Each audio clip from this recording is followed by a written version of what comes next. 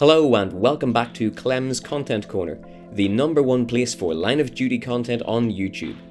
Firstly, apologies for the lack of content recently. I took a few months hiatus through the winter, but with Line of Duty returning to your screens for Season 6 on the 21st of March 2021, I thought now would be a good time to try and resume more regular releases, starting today with a quick recap of each season up to this point, what we know about the coming season, and some hopes and predictions for what lies ahead. So, Line of Duty, as I expect we all know, is a police drama written by Jed Mercurio, following the work of AC-12, an anti-corruption unit in an unnamed English city as they try to bring corrupt police officers to justice. In the close to 9 years on our screens, the team have gradually uncovered a massively elaborate and well-connected organised crime gang in the city, who have consistently found ways to infiltrate the police and manipulate officers into doing their bidding, with a wide range of motives for those involved. Having got this far, the AC-12 team now need to capture H, the elusive and mysterious figure at the helm of the OCG, with Season 6 set to be a battle of wits against an adversary who can use their police connections to remain one step ahead of the officers trying to stop them at all times.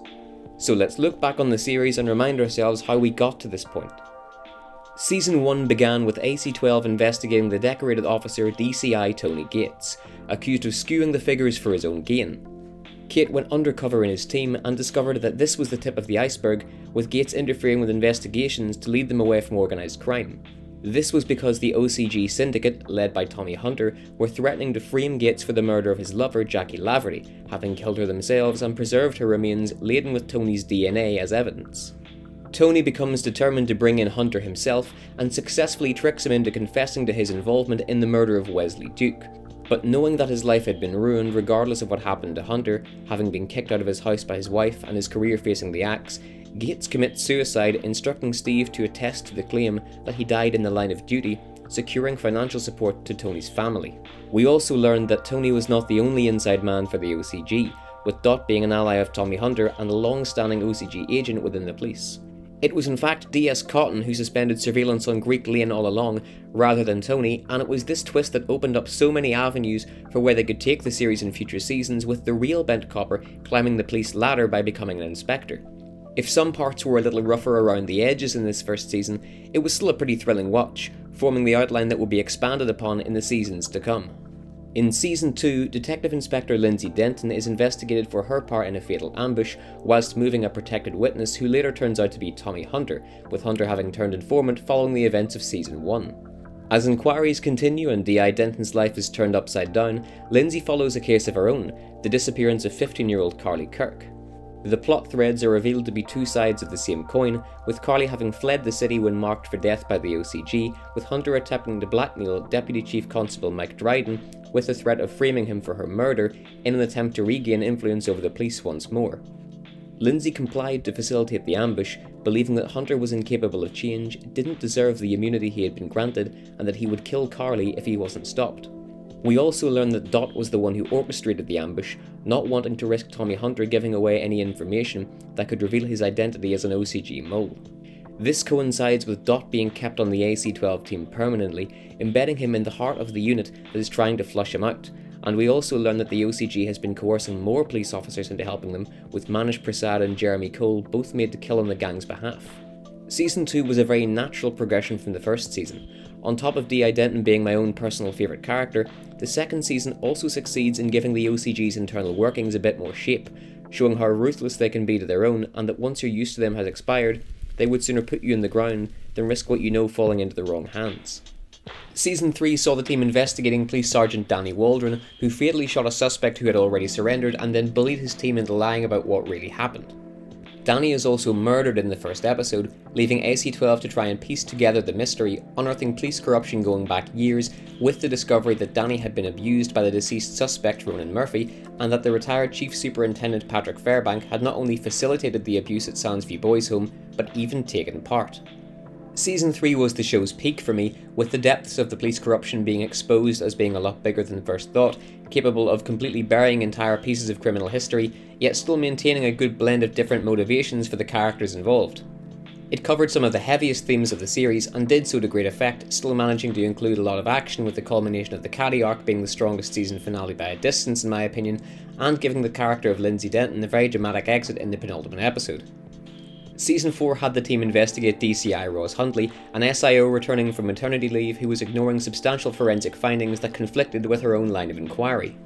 AC-12 also found themselves searching for Tim Ifield, the forensic coordinator who disappeared after raising concerns about Roz, trying to get to the bottom of the mystery of Balaclava Man, who had been murdering women and severely injured Steve when he got too close to the truth, as well as being betrayed by their own colleagues Jamie Desford and Minnie Bindra, who were being manipulated into working for Derek Hilton and the OCG.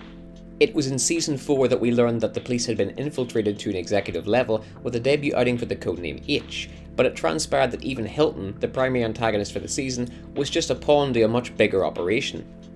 Whilst Season 4 has been maligned somewhat for its change in tone, stepping down the intensity from the ever-increasing action of Seasons 2 and 3, Hilton being a bit lacklustre for the season's main villain role, and having simply too many bent coppers, I felt it did a pretty solid job of showcasing the OCG's next moves in the aftermath of losing their longtime insider, finding new ways to keep tabs on AC-12, reprising some elements of the first season such as the Balaclava Men, and got us wondering if there was any character we could truly trust entirely.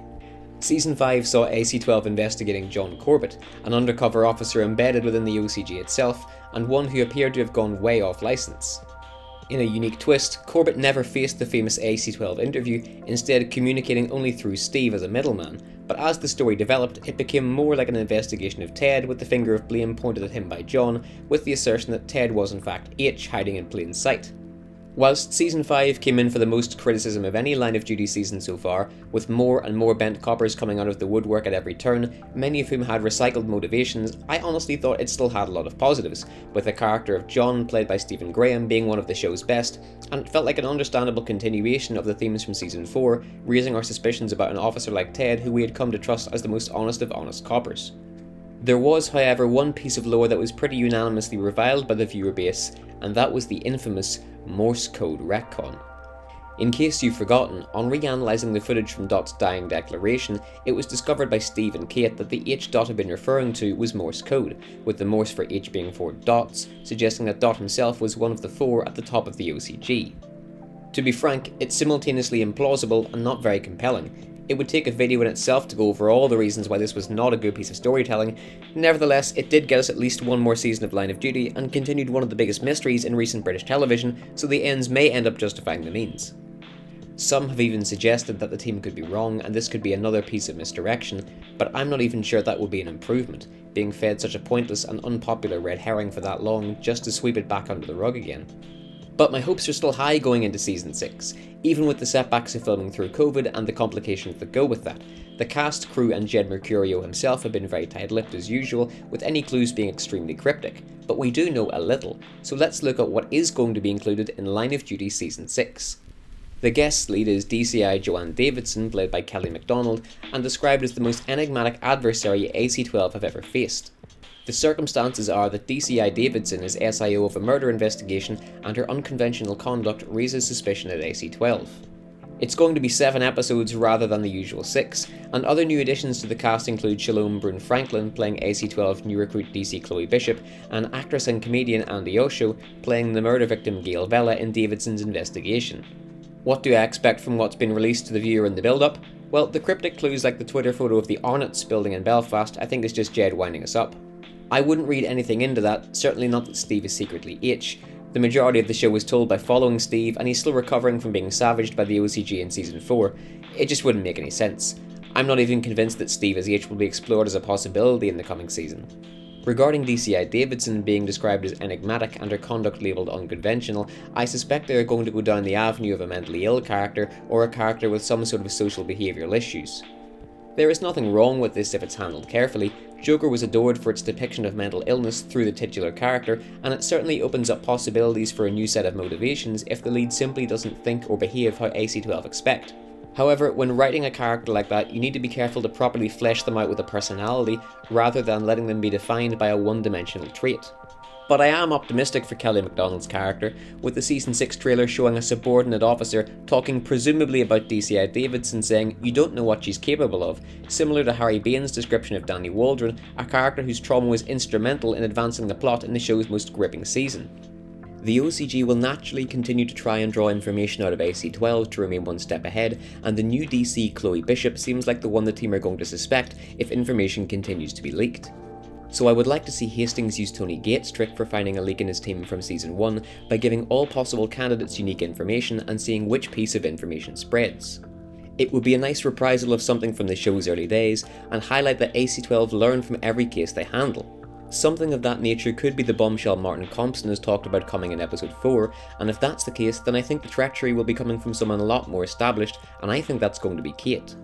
Not that I think Kate is H, even though that is a popular theory at the moment, but I could see Kate being emotionally manipulated into serving that purpose. The OCG is very good at finding every officer's weakness, Kate is the main character with a family, and she has felt increasingly guilty about her work coming ahead of them in her priorities. If her family was under threat, Kate might be forced into doing inside work for the OCG to keep them safe. And since I do feel that Kate is overdue a big personal storyline, and the best team itself has never been infiltrated, that might be the very path to go down to add another layer to Kate's character. I certainly expect Kate as H will be explored, and the Season 6 trailer definitely teased that idea, but if anything that has me more certain that the main villain won't be Kate, as I don't think the BBC would put the biggest twist in the promotional material. Jed also posted a clue to Twitter referencing an obscured image from the film set with the hint that it was not Julia Montague. Julia Montague was Keely Hawes' character in another Mercurio drama The Bodyguard, and Keely also played the part of Lindsay Denton in seasons 2 and 3 of Line of Duty. There has been a lot of talk of departed characters like Denton, Gates and even Dot returning, maybe through flashbacks or video recordings, and I think returns for all of those characters is entirely possible. In general, there is a plethora of characters that could return, and I'm a sucker for a good redemption arc.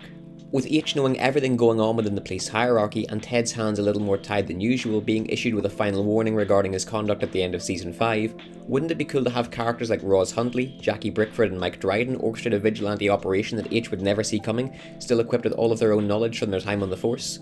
Budget constraints are still a thing, and refilming everything because of the pandemic probably put a dent in that to begin with, but a whistle-stop tour of old adversaries and anti-heroes coming back to help out AC-12, maybe with their own set of self-serving motivations, would be really fun. On another note, I'm intrigued to see if what has gone on in the last year with Black Lives Matter and ideas such as defunding the police will have any impact on the series.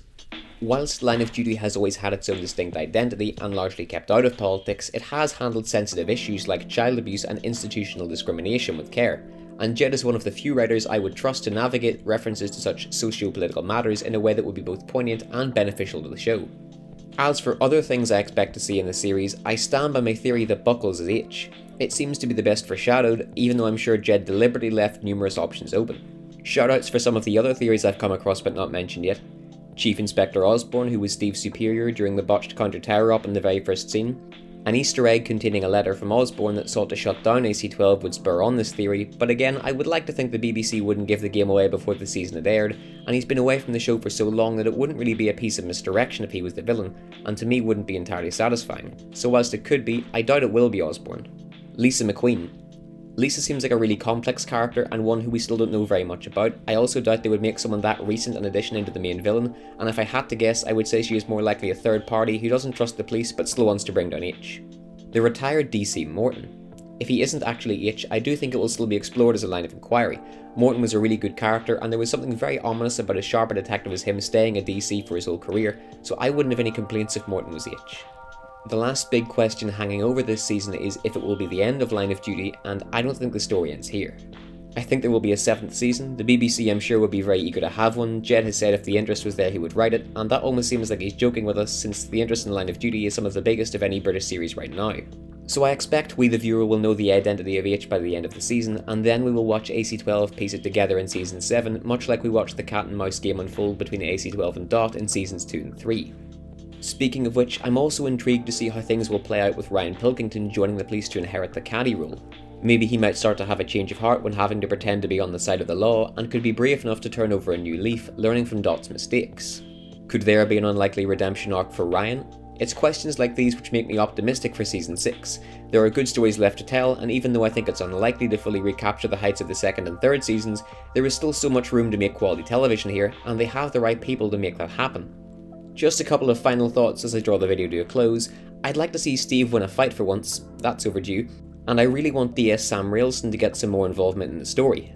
I think there's the basis for a good character there, she's just been too contained to the personal life side of things and not enough of the bent coppers.